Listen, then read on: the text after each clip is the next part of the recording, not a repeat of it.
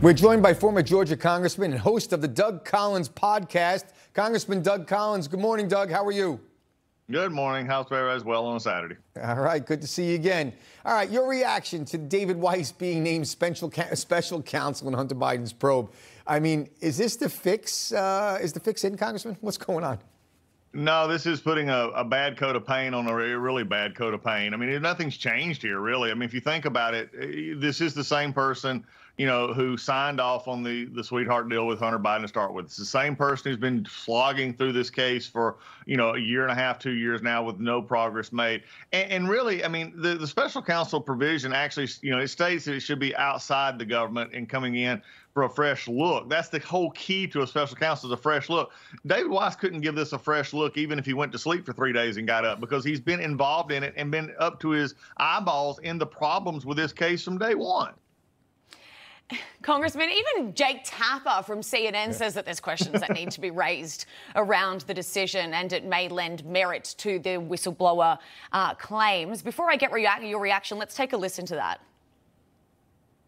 I do think it's fair to question, why would U.S. Attorney Weiss be appointed the special counsel? Usually a special counsel is an outside attorney. Right. Now, it has happened before. Durham came from inside, and the Attorney General has the right to do that, but it is odd. Second of all, this plea deal was picked apart by the judge, so one could ask, why would you stick with the U.S. Attorney if you know, this was a failure, a colossal failure? This move makes it seem as though, well, maybe the whistleblowers were right. Maybe what they were alleging is true, and he didn't have the ability to charge wherever he wanted to charge, and now he does. So I do have a lot of questions about that, and I do think some of the political questions being raised by Republicans have merit.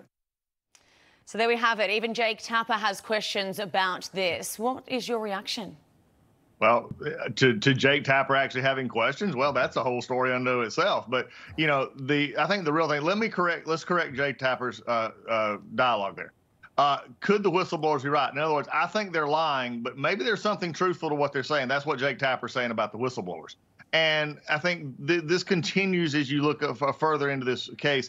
My concern about this case is that this is not about the actual Hunter Biden case. I think they're looking to maybe actually transfer this over to another jurisdiction. You may see another plea deal possibly sooner than not. Now, you may actually get FARA charged out. There's that foreign agent issue. You may actually get somebody he might decide now that I've been made to look so bad in the press and everywhere else that I don't know how to do my job, that maybe he'll actually do his job now. But I have just a strong suspicion this was more about two things. Number one, it looks so bad the way that the optics of the Biden family, the Trump family, and these investigations over the past few years are being handled right now in the public eye, in courts and everything else. Everything focused on Trump, everything with Joe Biden pushed to the side. Number two, Comer's investigative committee has started getting very, very close. I mean, and here's the sad part. They've used investigative tools that have been at the FBI's disposal for 5+ years about these suspicious activity reports on the transfer of money, which they never did anything with. Comer has brought this out, and the next step was the Biden family.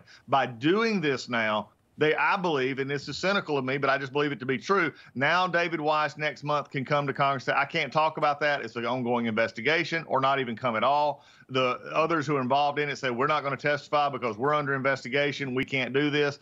I'm much more cynical about this. I think it was a Friday afternoon news dump to get away from Congress. I agree with you on that, Congressman. I think it's exactly what the ploy is here. They won't have to be able to testify. And I also agree with pretty much everything you just said. But very quickly, 1 minute left. What impact overall, switching to the politics of it, does this have on the presidential election for 2024? Nothing. It will only have an impact, I think, if he actually does go back and decide that he wants to be a prosecutor again.